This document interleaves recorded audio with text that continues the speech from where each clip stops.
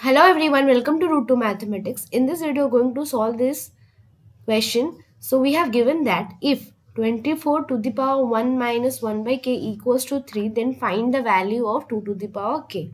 Okay. So here we have given a simple equation and we are asked to find the value of 2 to the power k. Here in this question, I am using some simple exponential rule to find out the value of 2 to the power k. Okay. So without any delay, let's start the solution. So we have given 24 to the power 1 minus 1 by k equals to 3 is our exponential equation. Okay, we know an exponential rule, that is a to the power m minus n is equals to a to the power m divided by a to the power n.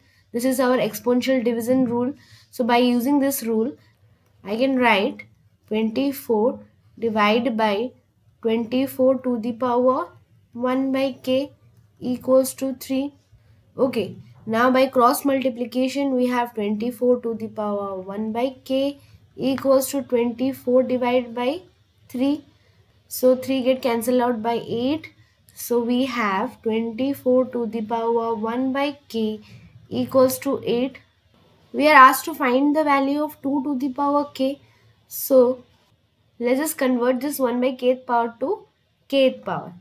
Okay, so by taking kth power both sides, that is 24 to the power 1 by k whole to the power k equals to a to the power k. So here we know that a to the power m whole to the power n is equals to a to the power mn. Okay, so by multiplying this, k get cancelled out. So we have 8 to the power k equals to 24. Now we know that 8 is nothing but 2 cube whole to the power k, which is equals to 24. This implies this. We can write this term as 2 to the power k whole to the power 3, which is equals to 24.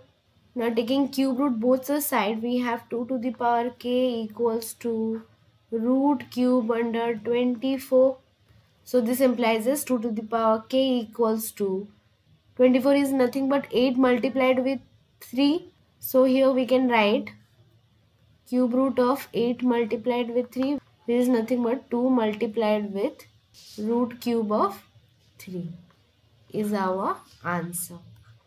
I hope you have understood the solution. Thanks for watching. Please subscribe to my channel and click the bell icon for more such interesting videos. Thank you.